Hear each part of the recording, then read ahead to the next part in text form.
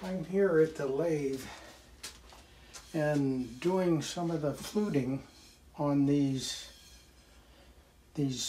columns that are in a nest of tables. So there were a total of 4 tables, so 16 of these columns have been done. The first set on the largest table were done, these grooves were done by hand with hand tools, scraper blades, and carving tools. But now I'm using this fixture here fastened to the leg, or to the lathe, and I've got one of the pedestal, one of the columns in the lathe fixed, and I've got a position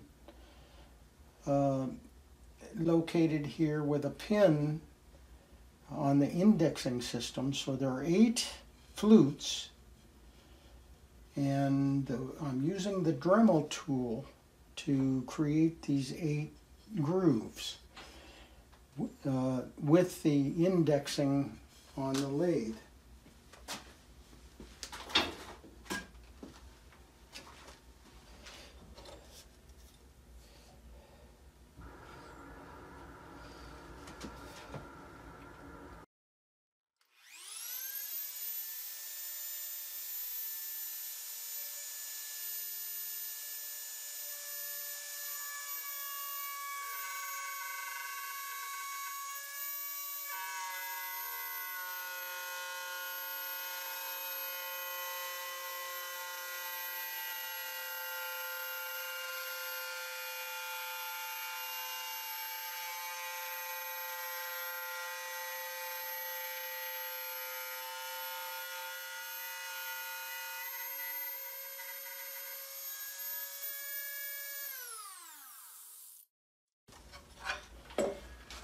This is a 1/16 inch diameter bit, and I'm going down about a 1/16 of an inch. Obviously this platform goes downhill at an angle that's approximating the taper on the column itself, on the turning.